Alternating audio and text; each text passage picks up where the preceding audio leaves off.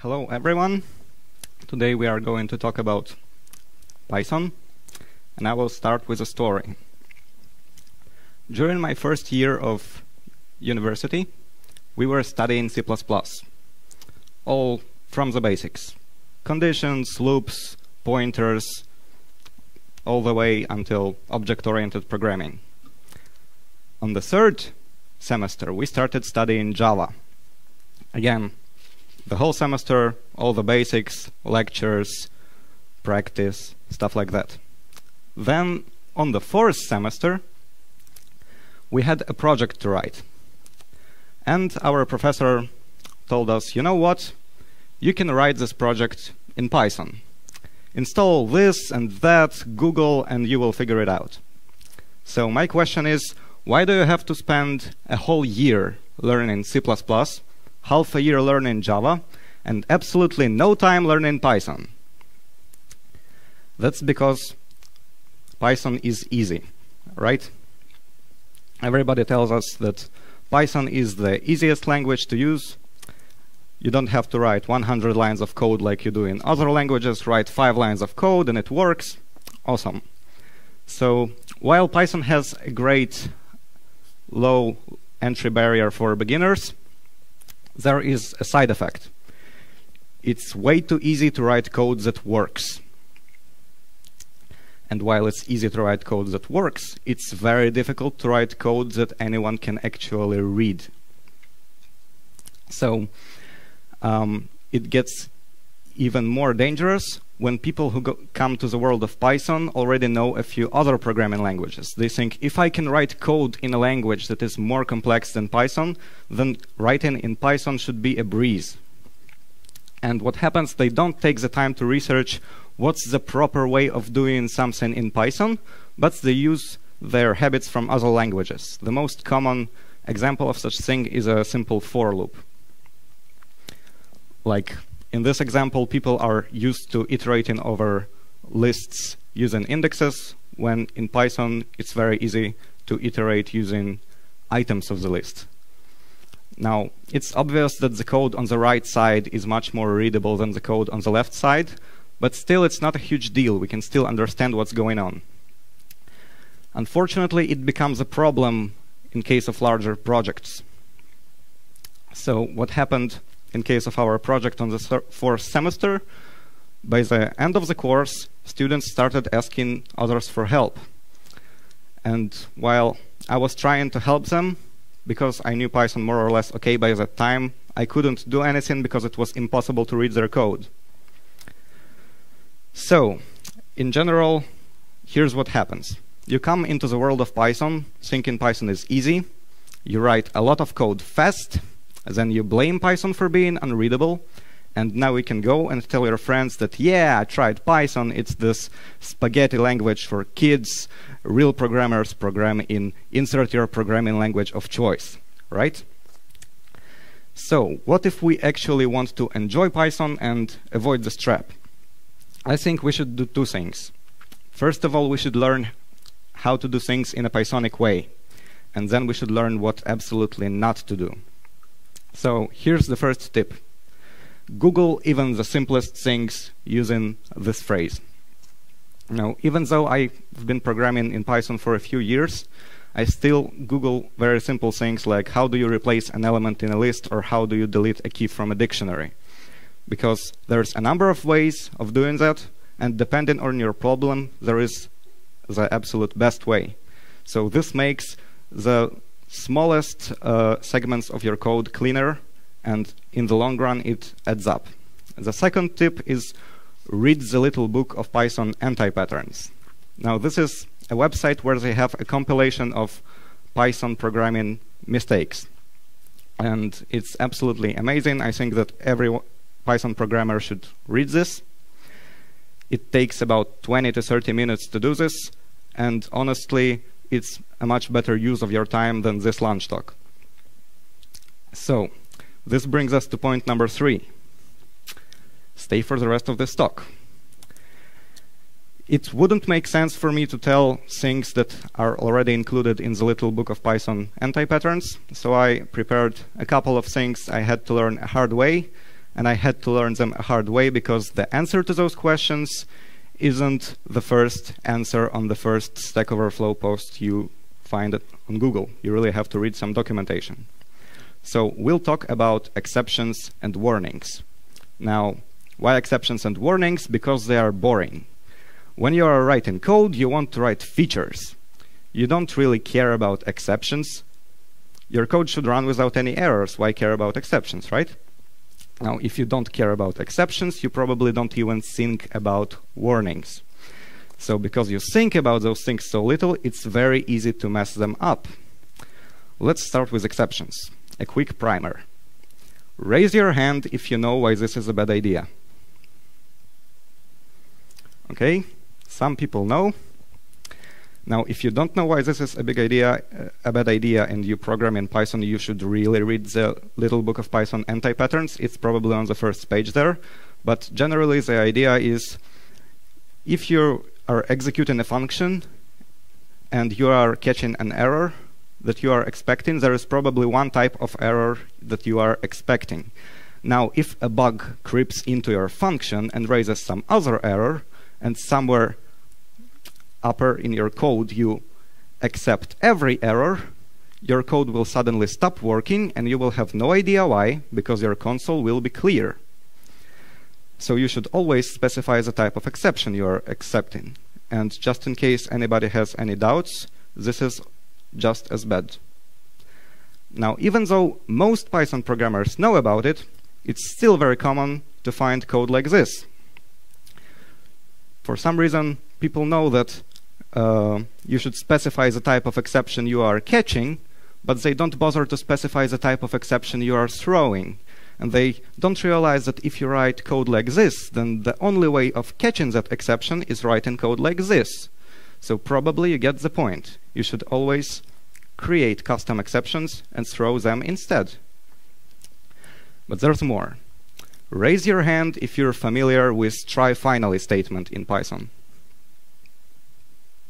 Great. Now, for those of you who are not, this is how it works. You write some code in the try block and some code in the finally block.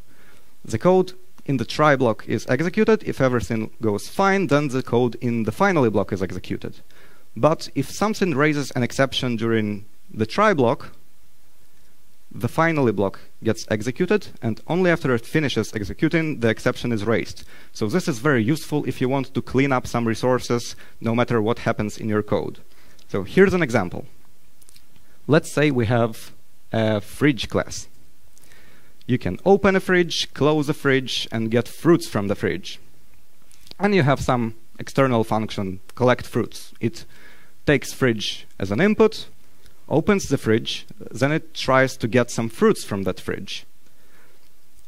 No matter what happens during this fruit collection process, it goes to the finally block to close the fridge, because it doesn't matter if you collect the fruits successfully or if there are no fruits in your fridge, you always want to make sure you close it afterwards. So you write code like this. And if we look at this example, here's what we expect to happen. We open our fridge, then we execute the getFruits method, and inside this method we have an exception that is being raised. So we expect Python to go to the finally block, close the fridge, and then raise the exception, right? But here's what you get instead. You get nothing. Now, why does this happen? It happens because a function can either return a value or raise an exception. It cannot do both. So if you look closely at this code, you notice that we have a return statement in our finally block. So finally block is executed before exceptions are raised, and you have a return statement in that block. So the function returns before we have a chance to raise the exception. And in the end, we end up with empty output in the console. So to fix this problem, all we should do is move the return statement to the function level. I don't know if you could see that, but there's this subtle difference. And now we get our exception. Now what fascinates me is that exception problem I talked about earlier is written on every Stack Overflow post. everywhere. If you write except exception, no matter what you are asking, you will get many angry people writing, don't do that in Python. But this thing results in pretty much the same situation, but nobody talks about it. Your IDE doesn't show you any warnings, so it's really useful to know. Now, let's remember to never return anything from the finally block and move on to warnings.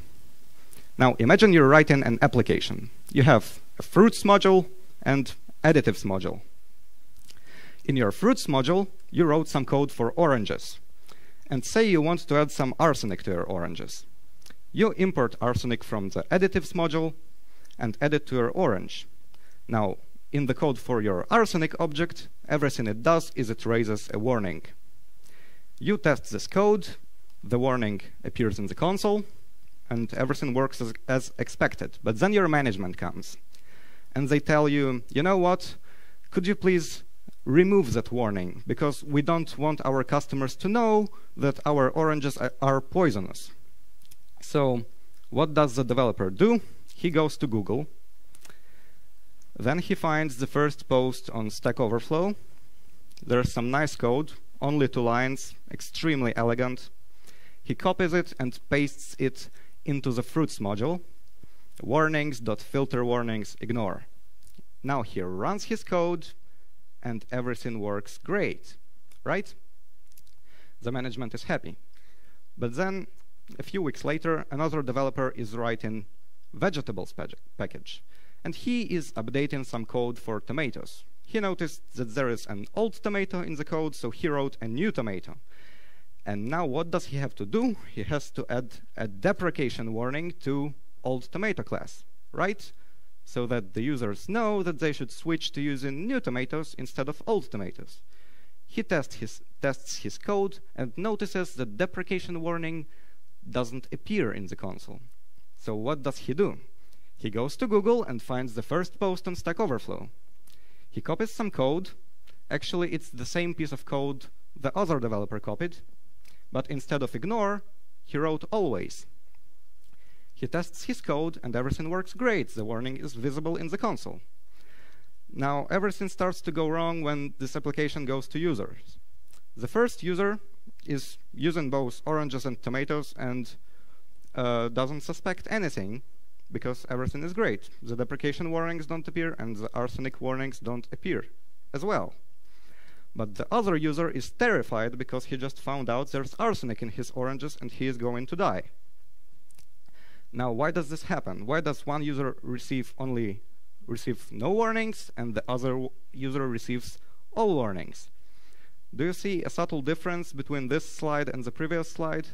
On the first 2 lines, the sequence of imports decides what warnings settings were used. That's because, in this case, fruits are imported after vegetables, and in fruits we just disabled all warnings, so the settings from vegetables get ignored. On the contrary, here in the vegetables module we enabled all warnings. So this happens because filter warnings manages warnings globally, and it's possible to affect warnings outside the current module. Same for simple filter function, which is also in that module. Now, how do we avoid it?